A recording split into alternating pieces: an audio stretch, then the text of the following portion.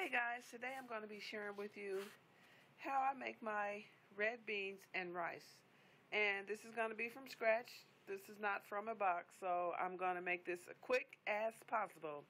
And I'm going to make it in my crock pot. This is my favorite large crock pot. Okay, and first of all, I have some smoked turkey wings right here, which makes your beans very, very delicious, flavorful, and just tastes so good. My red beans. I need some soul food.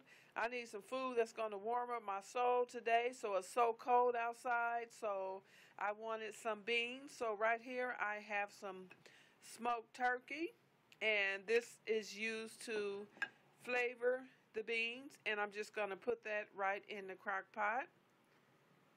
Okay, and it's smoked turkey. You can pick it up at Kroger's, Walmart, any grocery store usually have it, Ralph's, Albertsons, whatever grocery store is close to you. And right here I have some red beans, and what I did was I washed them really well and I rinsed them really well, and I picked out all the rocks and all the deformed red beans. So I'm just going to pour that in the crock pot. So what I have right now, I have 10 cups of water, and I have the smoked turkey, and right here I have half of an onion that I chopped up, and I have about two cloves of garlic. Now you can always use more onion and you can always use more garlic. What I'll probably do is add another half of onion because that doesn't look like very much.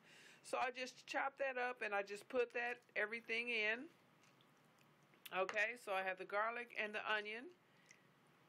Okay, so for the seasonings, I'm going to add some seasoned salt, Lowry's seasoned salt. I have some black pepper. Okay, and I have some onion powder. And I have some garlic powder. Okay, so I'm just going to add that.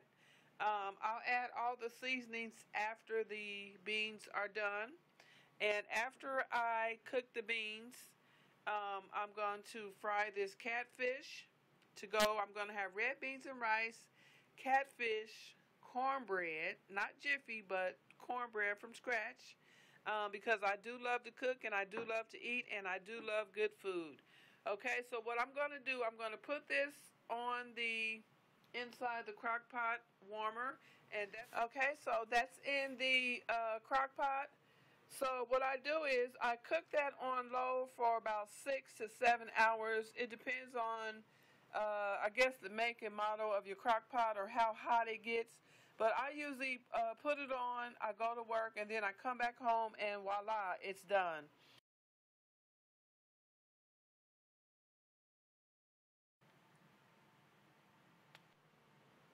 Hey guys, this is what the finished product looks like, and I'm getting ready to hurt myself.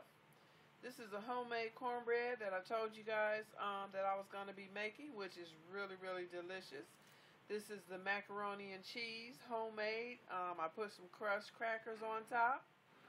And then I have some catfish, which is seasoned very, very well. And I have some red beans and rice. And I have that smoked turkey that I just took off the bone, because I like my beans with a lot of meat, so I mix my rice with my beans and the turkey meat because that's the way I like it.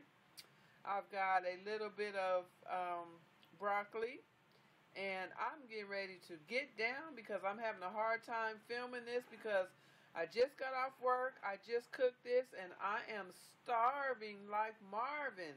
But I wanted to show you guys the finished product of how the beans turned out. And I like a lot of meat, you know, like I said, I got a lot of seasonings.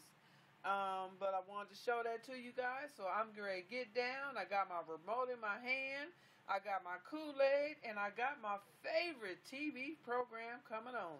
So I will catch you guys later. Love you.